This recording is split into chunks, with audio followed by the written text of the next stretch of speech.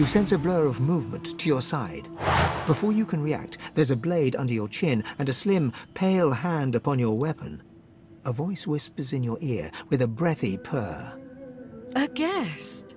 How brazen of you to enter without knocking.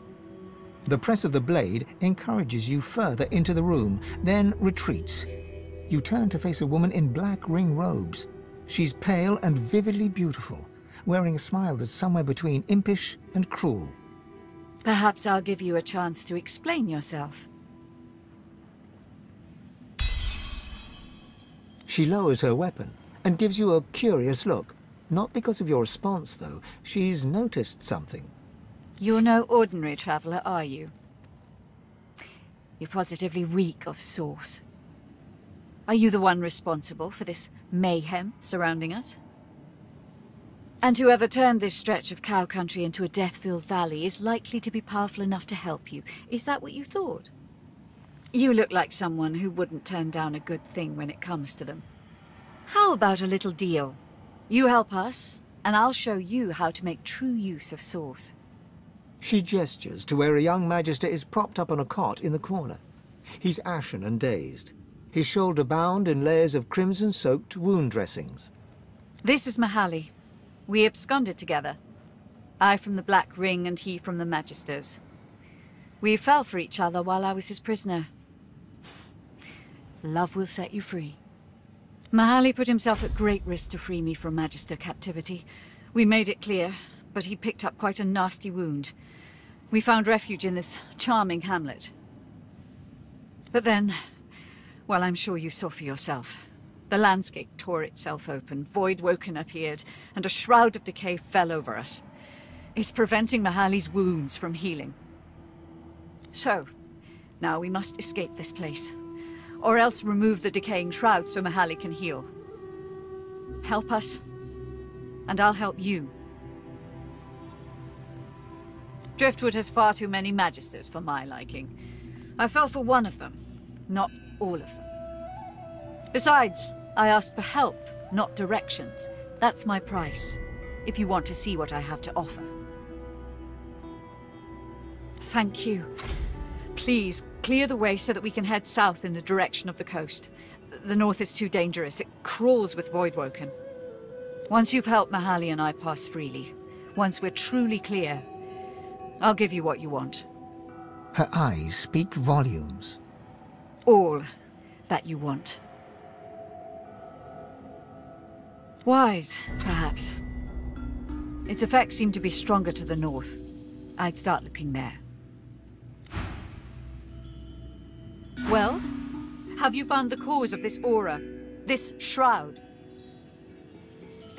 Please, don't exert yourself too hard. It's not as if one of us is gravely wounded or anything. Leave me be.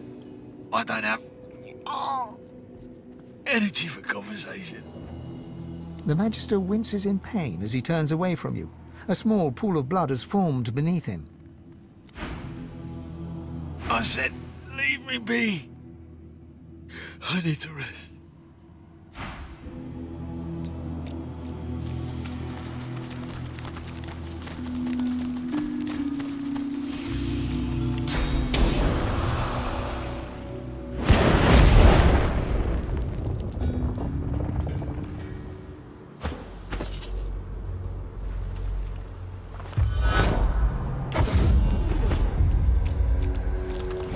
That thing.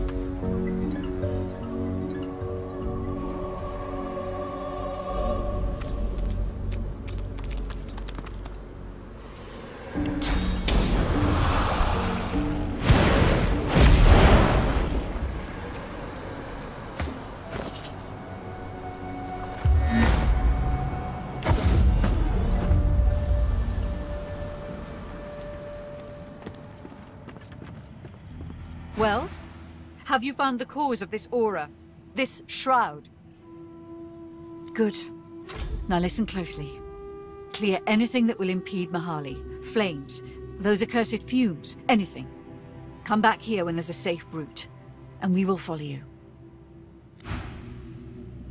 You promised much, sorcerer, but can you deliver on any of it? You're trying my patience, sorcerer. Come back to me when you have something to show for yourself. I said, leave me be. I need to rest. You promised much, sorcerer. But can you deliver on any of it? Well then, let's make haste. Lead Mahali on. I will follow. Don't let anything happen to him, dear, or I will hold you accountable. This is no place to stop for a chat. Let's keep moving. I hope you know what you're doing.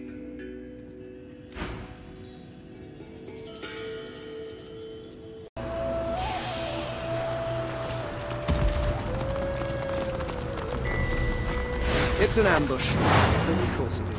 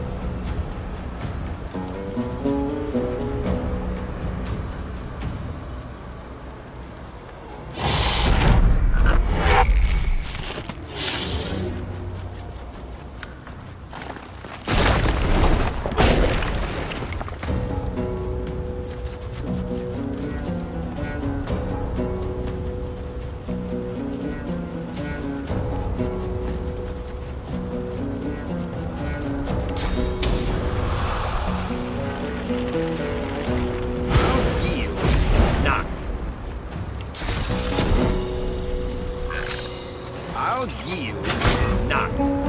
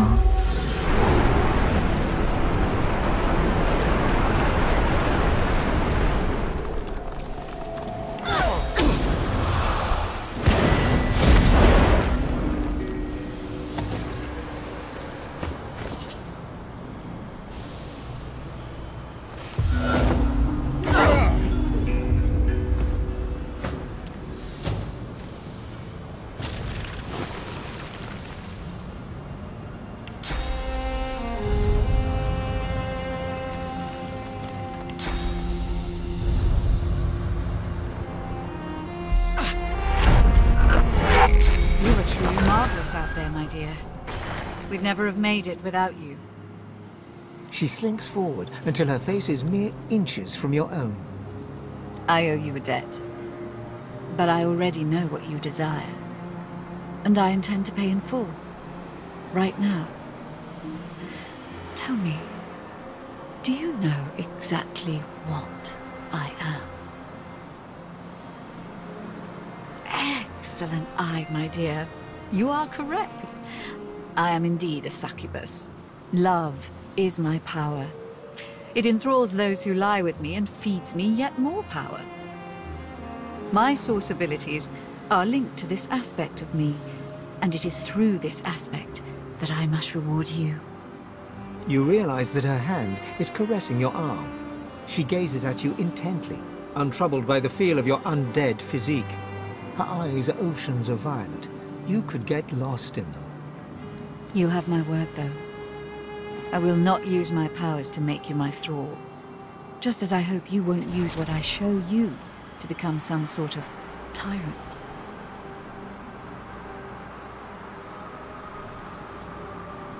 Mahali understands who I am. That's why we're meant to be together. Power is a pleasure unto itself, my dear. Believe me, I know.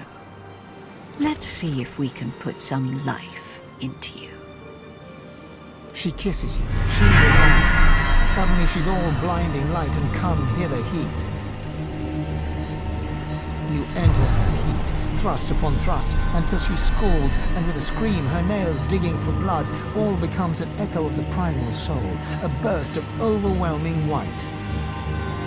Slowly the heat abates as she releases you with a kiss. Your vision swims back into view, Almira observing you with a knowing smile. A lesson worth learning, was it not? Once you've caught your breath, I actually have another little request for you. You have helped me to escape immediate danger, but I remain a fugitive from my old life and the promises I made to it.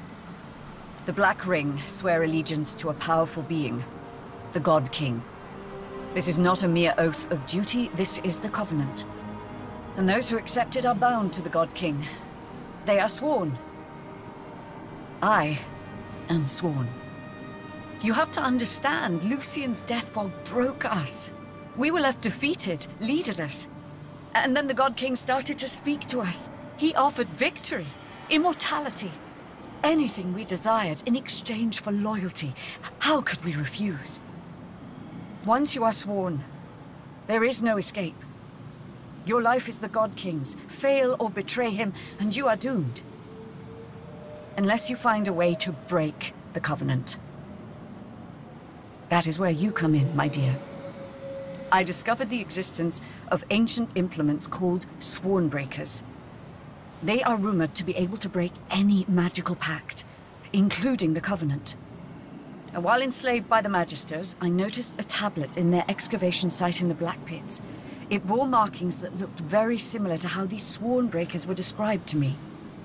She smiles, fixing those violet eyes upon you once again. Will you retrieve it for me? It is a promise that you cannot break, unless you want to end up broken yourself. Those who are sworn to it are bound to the God King, come victory or defeat. If you try to break the Covenant unprepared, then you are sealing your own fate. He is a god for the godless. A beacon for those who have no place in this world. He seeks to cast down the world of the Seven and build a new world with the Sworn at his side. The Black Ring flocked to him after Lucien unleashed his death fog. The undead stand by him because he offers them a return to life. I don't know why the Voidwoken flock to him. But I want to be with Mahaly. That is why the God King and I must part ways. That is why I need a Swornbreaker. Who needs thralls, when I have selfless acquaintances such as yourself? By the by, a black little birdie told me you've a ship along the shore. That is where we'll go. Enjoy a bit of sun while we wait. Incredible! I've never felt such power! You feel newfound powers of the Source course wildly through your body. Deep inside your soul, your god calls for you.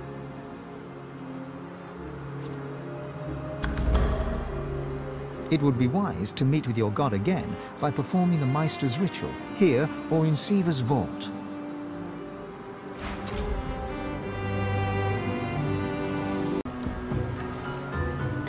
We remain vulnerable while at anchor.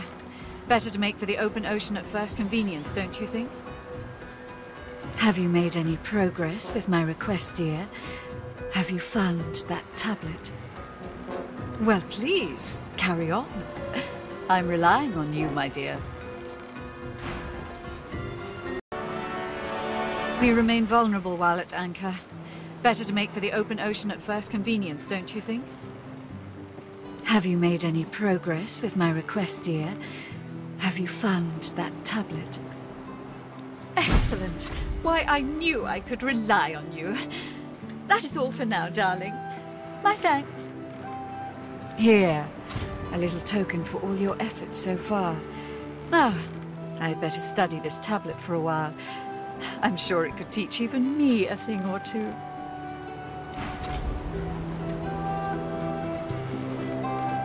Be on your way now, my dear. Perhaps we'll have matters to discuss again later.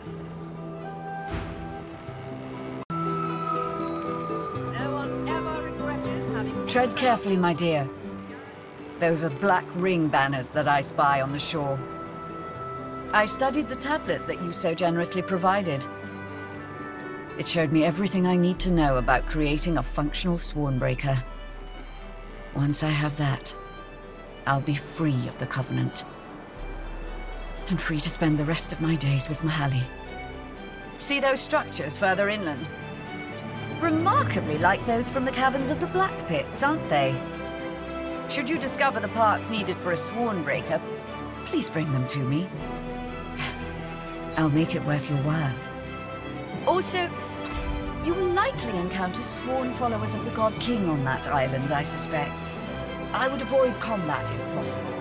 Death can be less than final for them, if the God King wills it. Almira doesn't respond right away. Instead, she turns and gazes intently at the island. After a long moment, she finally speaks. I sense a familiar presence. The Sallow Man. Yes. He's there somewhere. Likely commanding Black Ring forces. You should seek him out. He's a foul creature, but not opposed to cutting a deal. Beware his underlings, though. If they challenge your presence, pose as a thrall of mine, and you should gain safe passage. My name should still command respect among them.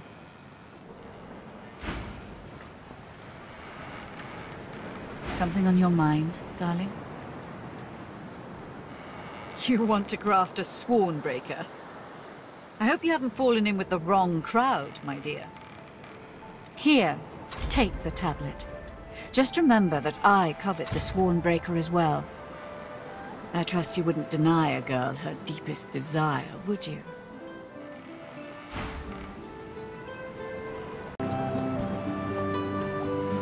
Something on your mind, darling?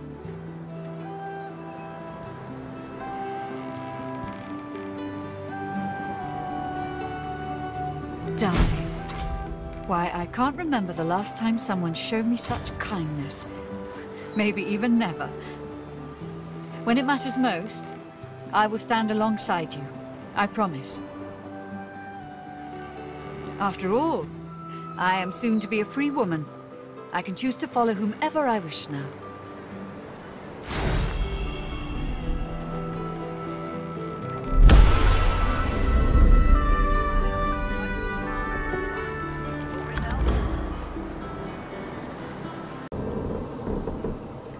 I thought you'd forgotten about me, darling. How goes your little endeavor? Almira gives you a devilish grin and traces her finger along your forearm. I had a feeling you'd be one to watch, my dear. I'm glad to hear my faith wasn't misplaced.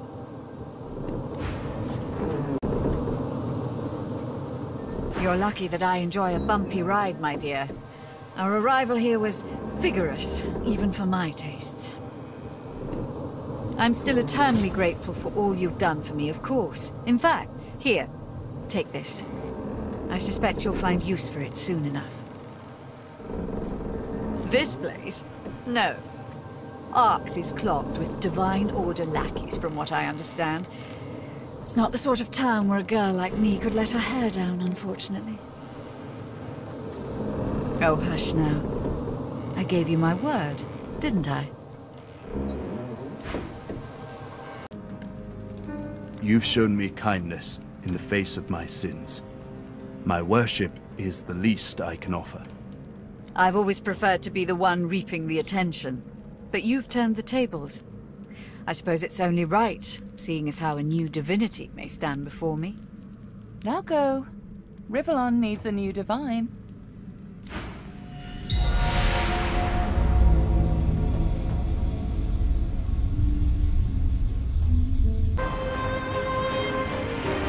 A world full of sorcerers. That's quite a thing. But don't worry, darling. You're still special to me. Reform my ways? How adorable. No, I'm afraid I cannot escape who I am and what I've done. Her eyes flick down to your mouth. She smiles coyly, then slinks forward to kiss you. Her mouth meets yours and devours you with predatory abandon. Somewhere in the recesses of your mind, you think you hear her voice sigh, "mine." But then the kiss ends. Something to remember me by, darling. Who knows? A nice cottage someplace quiet for Mahaly and I. A roaring fire and a feather bed. Maybe. Maybe. But a girl needs some fun, doesn't she?